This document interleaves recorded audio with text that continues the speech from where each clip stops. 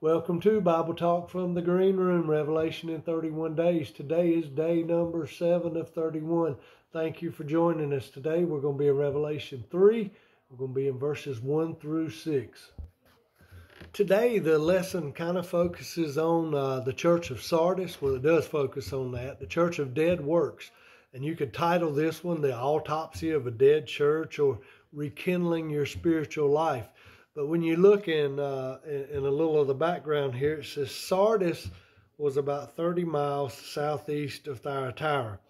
Centuries before Christ, it was politically and economically one of the most important cities in Asia. This is where the first coins were ever minted in the world. But by the time of the end of the Roman Empire, it had declined dramatically there.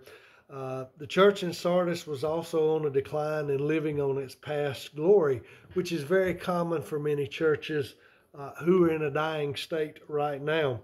Today, the small village of Sart, Turkey, sits near the ruins of this once magnificent city of Sardis.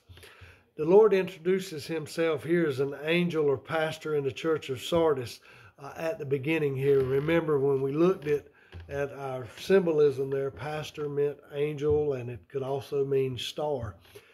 When we look at the reputation of this church, it once had a reputation of being alive, but they were living on past victories, and this is so common in the church today, talking about the way things used to be, and they've kind of lost their fire, and they're trying to live off past things, and they look up one day and there's just nobody left attending the church here.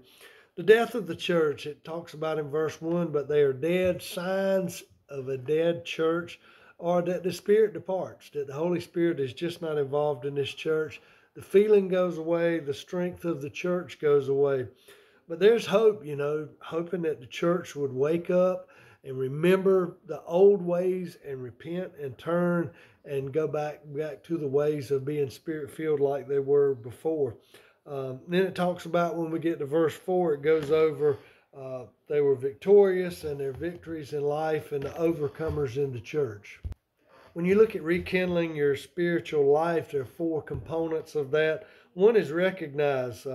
Rekindle your spirit life, you must first recognize the need. We see that verses 1 and 2. Then we've got to remember, when we see verse 3, part A, Jesus said to the church of Sardis, remember then what you received and heard. There are 2 things to remember if you want to rekindle your spiritual flame. First, you must remember the salvation you received from Christ. You need to remember how you were saved. According to 2 Corinthians 5:21, what did God do for your sake so that you might be the righteous of God in Christ? That's something you can look up there. Number 3, repent. To obey God's word in the area of rekindling your spirit life, you must first repent. And that's in verse 3, part C. And then refocus here. Refocus on the reward of rekindling your spirit life. And that's something that we can all apply in the church today. Remember, each of these letters going out talks about different kinds of churches, thus different kinds of Christians that apply today.